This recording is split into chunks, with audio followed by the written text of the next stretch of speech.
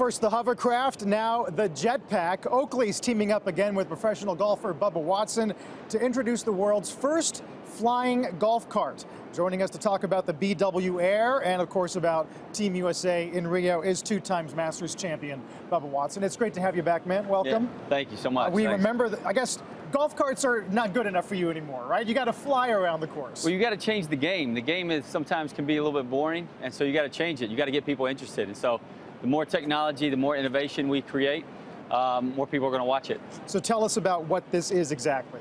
You know, it's just a flying golf cart, you know, it's a jetpack. And so we did the hovercraft, and now we try to create something new, more innovative, excitement for the game of golf. And so even if people don't use it, it's going to be people noticing it, seeing it, and they might go, you know what, golf's actually fun to be around, so why not play it? You make it sound so easy. It's just a flying golf cart. How much does one of these cost? How many courses are going to be picking them up? Well, there's rumors out there, but it's still an experimental stage. It's going to be pricey, but you know, it's for the fun of it. And like I was saying earlier today, is responders is going to be the first people that are going to have this, can use this in the right way.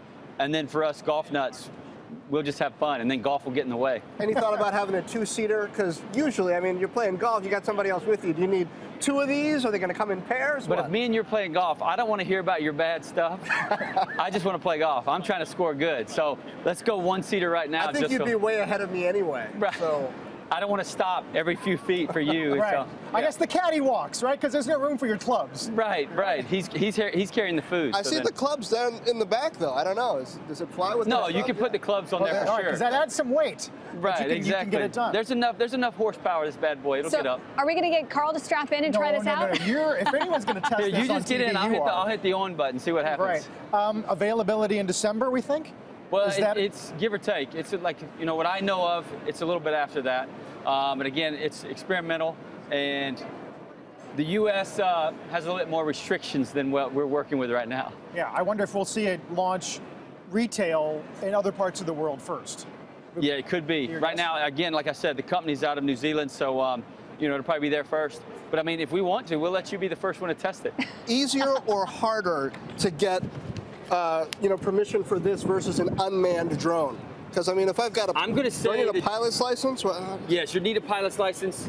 It's going to be a lot of testing, a lot of struggles, and then you'll finally get the license. But yes, it's going to be tougher, definitely, than a drone because how big it is and what it can do. I mean, it goes 3,000 feet in the air, 50 miles an hour. That's some dangerous equipment. This one's up, down. This one's left, right. Yeah, and this one shoots the bullets. Oh, wait, sorry.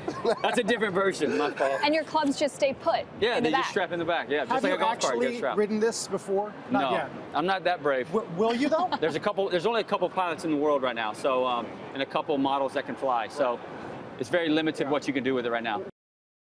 Hey CNBC fans, thanks for checking out our YouTube channel. Here you're going to find videos packed with all of the information that you need to be smarter about your finances. You can subscribe by clicking right here and click on all the videos around me or the eye right here to watch the latest from CNBC. Thanks for watching.